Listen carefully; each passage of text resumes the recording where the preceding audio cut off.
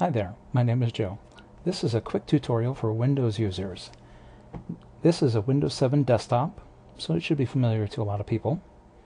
And in one of our tutorials, we were discussing how to create text documents and edit their extensions. By default, Windows doesn't give us this ability. So we actually have to know how to get in here and change these extensions. In this case, by default, it comes up as TXT. So this is how we do it. Go here to Organize, Folder, Search and Options, View, and here's the offender. Hide extensions for known file types. Sadly, this is checked by default. Always uncheck this. Choose Apply, and presto. Now we can see the extension. Here, I'll just click this once, and I can change it. Are you sure? Oh no.